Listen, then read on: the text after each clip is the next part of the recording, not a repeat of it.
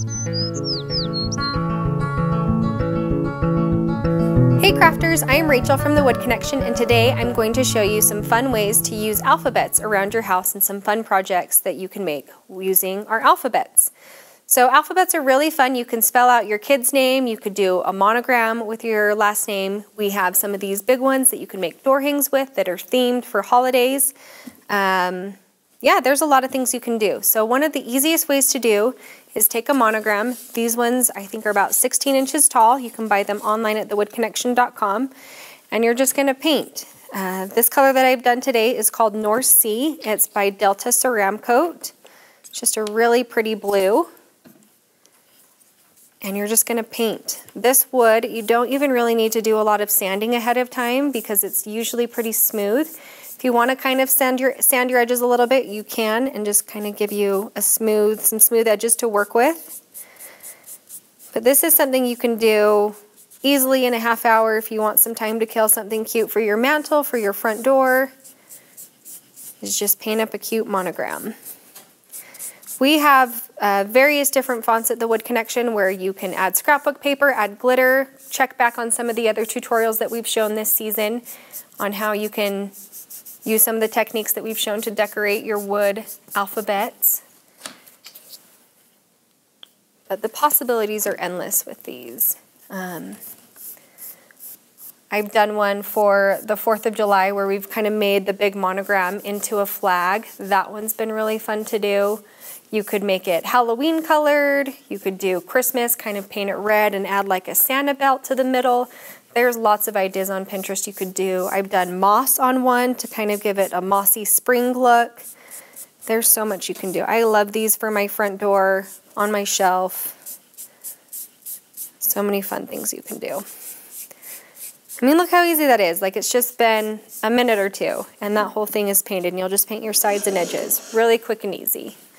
So just for an easy look, I've got this, and how many sandpaper? Oh, there should be some right there. Oh, right here.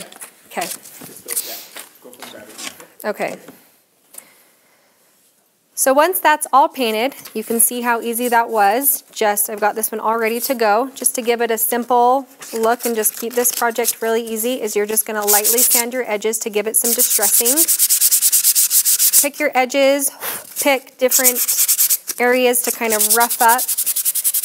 And if you feel like you've gone a little too crazy, like, ooh, that's more than I wanted to sand off, guess what? You can just paint right over it.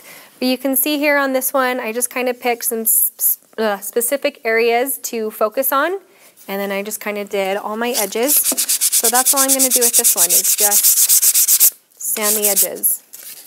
These are really fun gifts. There's so much you can do with these. And then to hang it, all you do is you can get these at the hardware store. They're just little D-ring hooks. You can just screw them in, find some cute twine, make a loop, hang it somewhere. That's a fun idea. You could do eat in your kitchen. You could do wash in your laundry room. I mean, the words you can come up with are so fun to do. So once you've kind of got it sanded the way you want it, I would recommend sealing it with a matte acrylic sealer. It will just kind of finish it off, protect the paint, make your project last a little longer.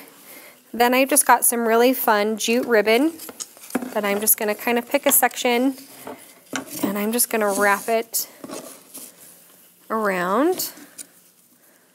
And it doesn't need to be anything special. You could find a cute bow tutorial to add to it. You can kind of do whatever you want. But for this one, I'm just going to make just a knot. Just tie that on there.